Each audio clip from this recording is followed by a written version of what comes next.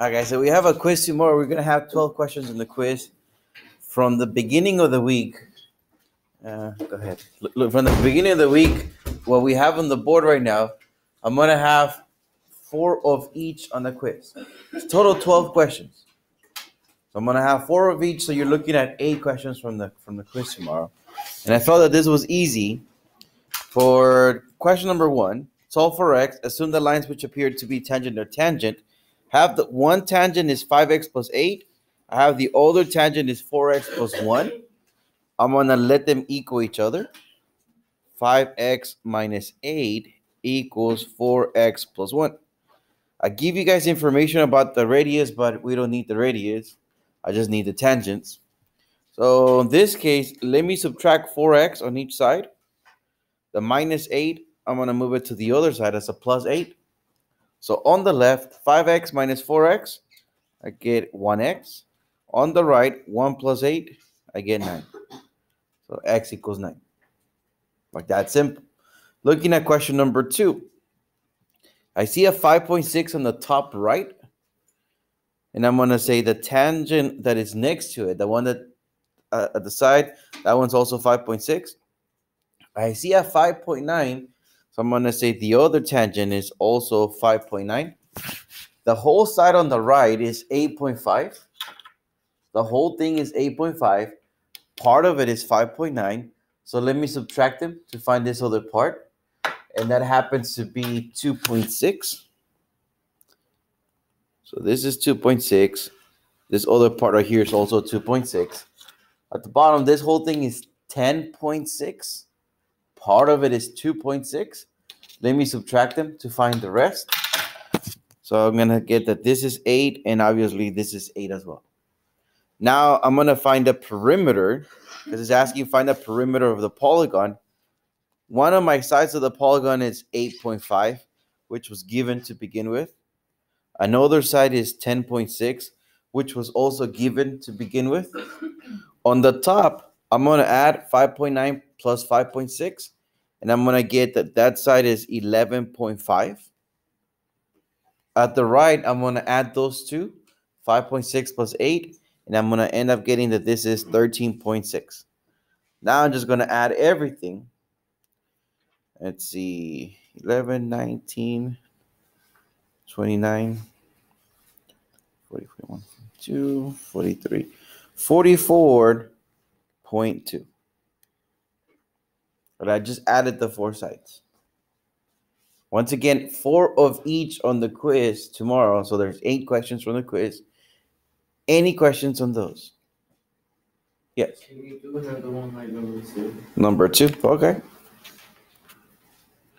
So looking at this other number 2, I see the 11.1, and I'm going to say this other one right here is also 11.1.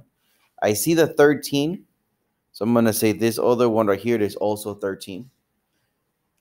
The whole side is 19.5. Part of it is 13. Subtract them, and I'm going to end up getting that this is 6.5, and so is this one. At the bottom, I see the whole thing 18.9. Part of it is 6.5. Let me subtract them, and I'm going to end up getting this is 12.4, and so is this.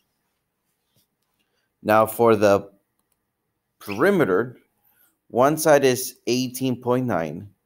The other side is 19.5. This other side is 24.1. And this side right here is 23.5. Right. Then at the end, I'm just going to add the sides. Let's see.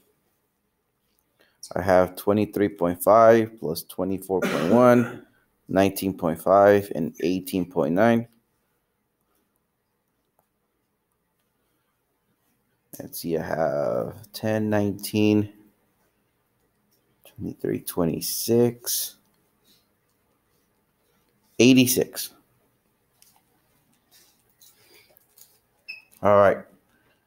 Any questions on these? So I said 12 questions on the quiz. That's 8 of them. The other 4 is what we saw yesterday.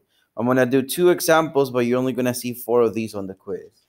I'm going to do two of it because I felt it was the hardest of the week. So this thing, I'm giving you an angle to begin with. You got to ask yourself, what can I do with that angle? I have 33 degrees. 33 degrees. And I know this corner where the 33 is because it's made by a radius and a tangent. The whole corner is 90. So I'm going to go 90 minus 33. That is 57. So this little corner here, it is 57. At the same time, this little corner here, it is also 57 because I have an isosceles triangle, right? Radius and radius.